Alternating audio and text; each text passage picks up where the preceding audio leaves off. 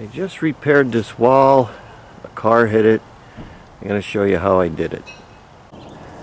So today the job is to repair this wall that a car hit.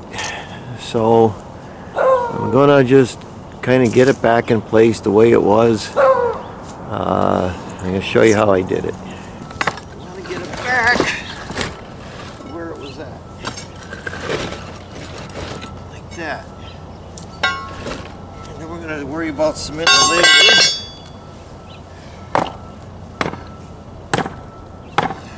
Basically, just want to get it back in place as much as we can. Anything that fell out, right back in there. Real simple. We're not going to make a big project out of it. Break it up here.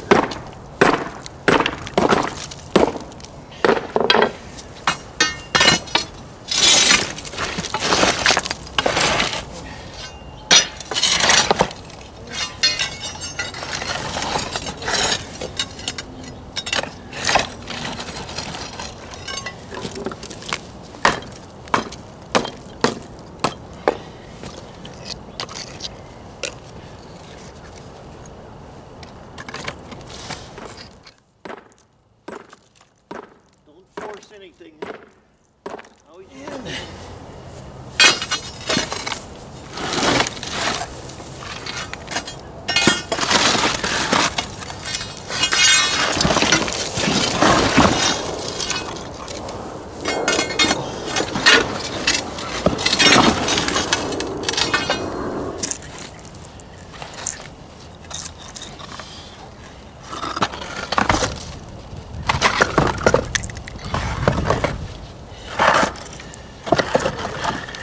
See, what I'm trying to do is get as much of this in as I could to keep the integrity of the wall.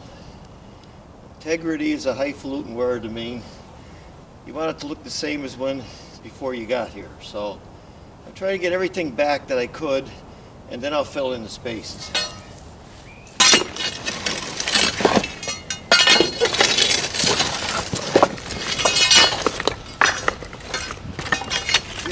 Together, piece at a time. So I'm getting it back piece by piece.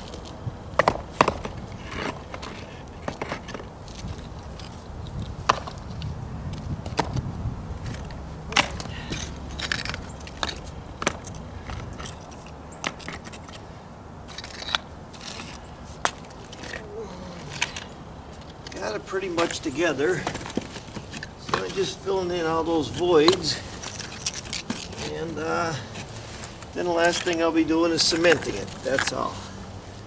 So here's where I'm at. I got the whole thing put back together, and now all I got to do is cement it. I want to point this out. I'm using 2 sand to 1 Portland. This whole job was done with Portland. If I used any kind of lime or mortar, it won't hold up in Pennsylvania. And I'm using a fast drying cement because it's going to rain today for the bottom part. Now today I used hot water. I want to fill in here with this fast drying cement first. And I'll come back a little later and use the regular cement.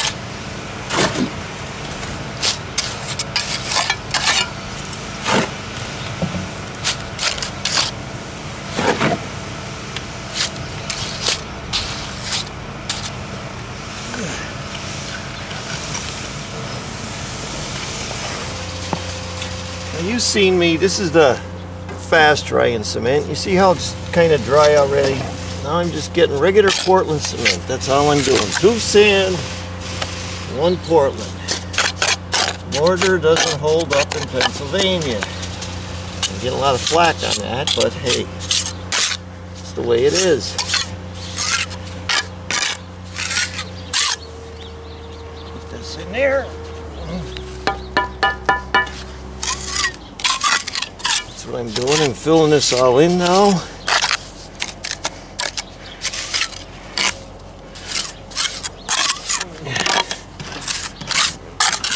like that. Here's what I'm doing.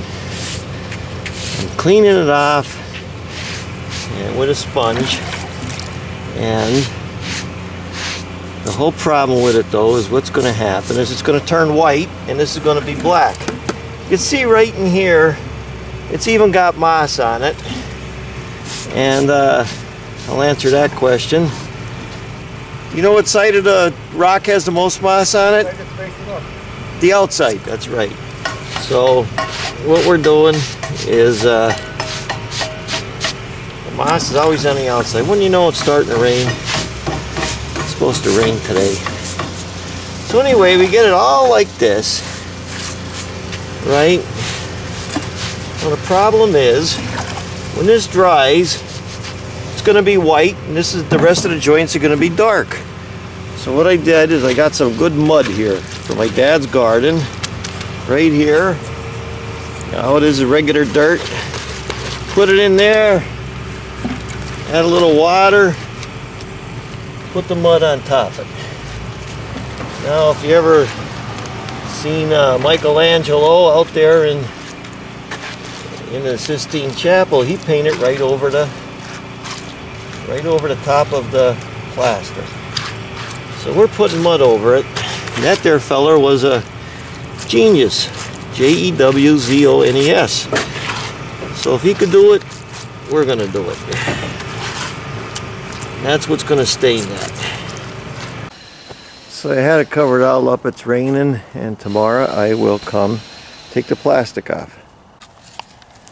I'm back the next day. There's the dirt I put on.